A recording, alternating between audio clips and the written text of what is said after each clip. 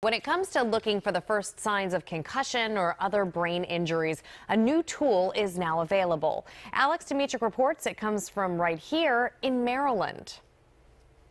It's called BrainScope, and the hardware comes in two parts: a disposable electrode headset and a military-grade smartphone with specialized software.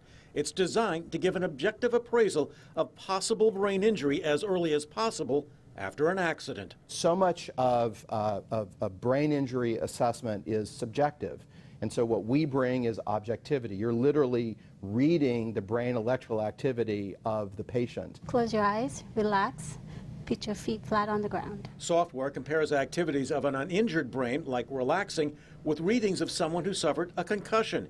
It also compares cognitive functions with tests taken by the patient. We run multiple tests, and that aggregation is what is then used by the clinician for them to make their diagnosis, Which could lead to a CT scan. Supporters of the Bethesda-based BrainScope include the military. Here you go, teammate, hit it. The Defense Department has provided funding. Here's the handoff to Ridley.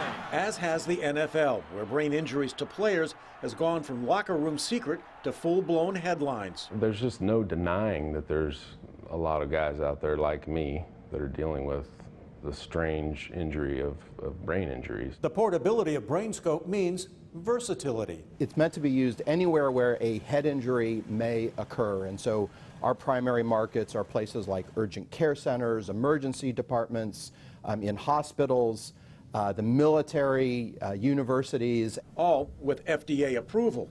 Alex Demetrick, WJZ Eyewitness News.